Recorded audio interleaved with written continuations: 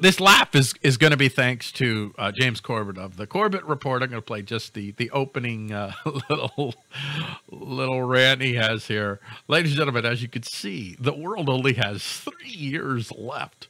3 years left to live. Come on, James, take it away. Dear friends and subscribers, it's with a very heavy heart that I come to you today with some very alarming information. One of the top former UN climate officials has come out to warn that there are only 3 years left to save the world. This coming from no less an authority than The Guardian. World has 3 years left to stop dangerous climate change, warn experts. And experts are saying this, folks, not just any normal people, experts.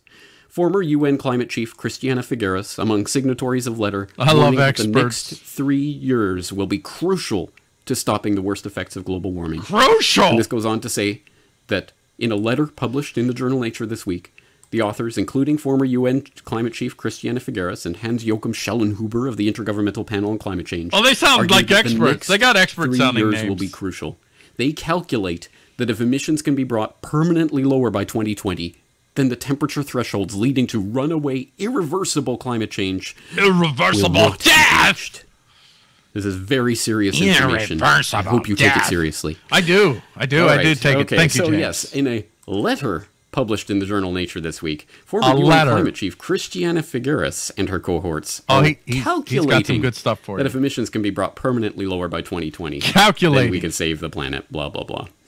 Now, the odd thing about this Guardian article, I don't know, don't you think it's kind of odd that they do have a number of links to things in here, but for some reason they don't link you to the actual letter in the journal Nature? Why is that? Why wouldn't they do that? It's almost like they don't think that you are responsible, intelligent, adult human beings who can process information for yourself.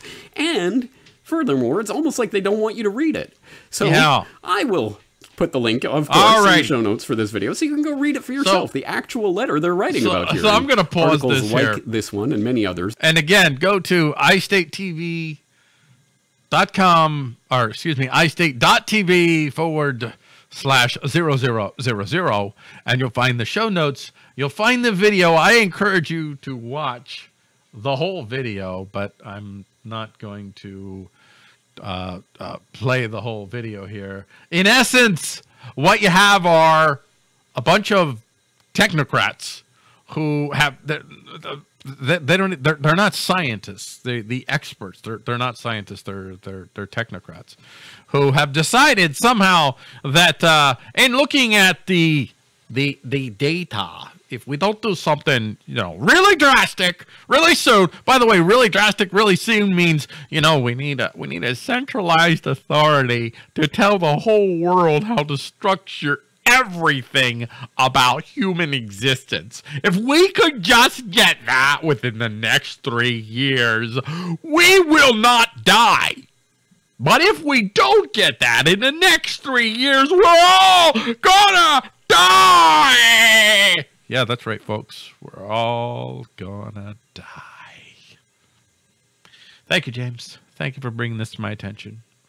I now realize that I must turn over all of my sovereignty, all of my independence, all of my free will to perhaps 100 or 200 people that will be smart enough to figure out how the other 7 billion of us can live our lives in a way that we are not going to kill everyone within the next 3 years.